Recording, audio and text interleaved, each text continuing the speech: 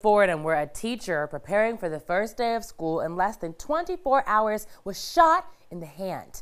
Returning to News 12's reporter Heather Fordham, she is at that campus in Fordham. Heather, what are police telling you? School again not even officially started yet for public schools.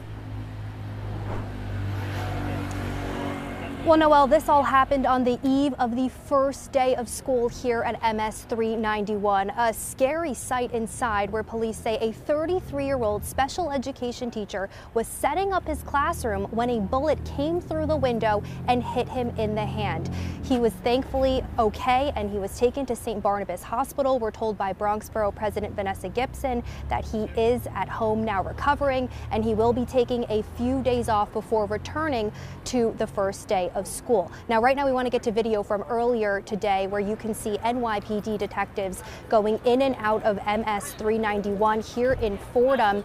They say this all happened just before noon today. There was no students inside the building as it was just teachers setting up for the first day of school. Now, in that classroom was that 33-year-old teacher along with a paralegal. A school safety agent is the one who called 911.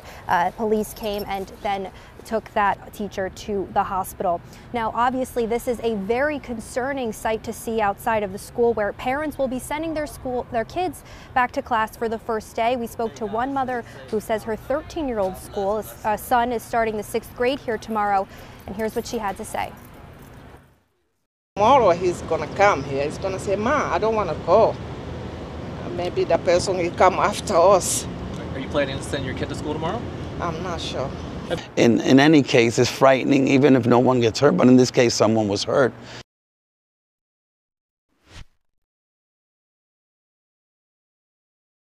And the DOE reiterating the message that schools are safe. In part of a statement from the DOE, they released one saying the NYPD immediately responded to the scene where they will provide support and additional support to this school community.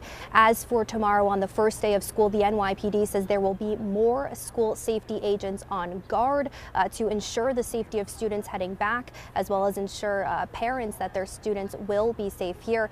As for that person there, for where that bullet came from, police say they are canvassing the rooftops nearby as it did come through the 6th floor of the school, so they do believe it may have come from an elevated surface. They are asking anyone with information to please call police. Reporting in Fordham, Heather Fordham, News 12, the Bronx.